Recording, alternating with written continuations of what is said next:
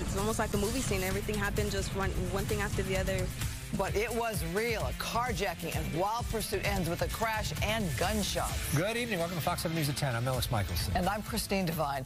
A dangerous and destructive pursuit turns into a standoff. The carjacking suspects, though, not giving up. Deputies opened fire. Fox 11's Ed Lascos live with more from the Harvard Heights area where this all ended.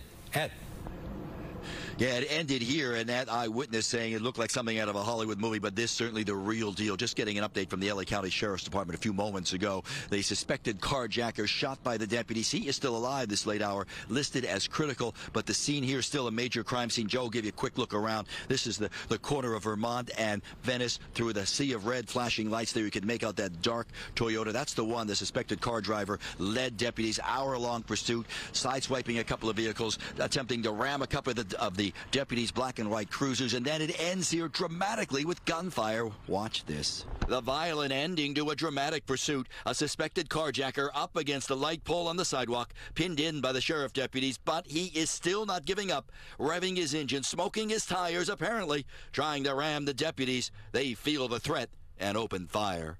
It was my first time hearing live shots, so it was really scary. But also, when I got off my car, I seen like a few cops kind of like locked in arms, that protective shield, because I think the person inside the car may have also had a gun. Gunfire blasting out the back window of the gray Toyota. The bullets even ripping through the windshield. The suspect inside, he's hit.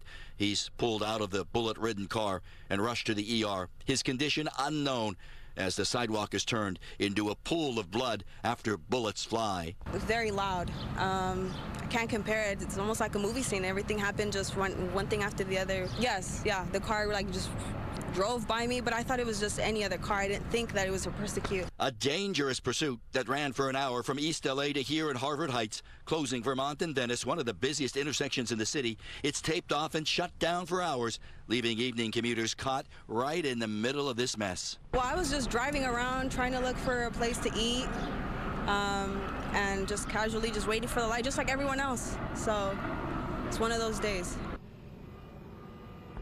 One of those days, she says. Now you're looking live.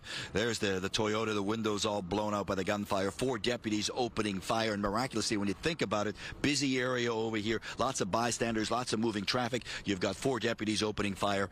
Miraculously, no one hit by the gunfire. The suspect, the only one hit, and again, still alive, listed as critical this late hour. For now, we are live here at Harvard Heights. Back to the west side we go.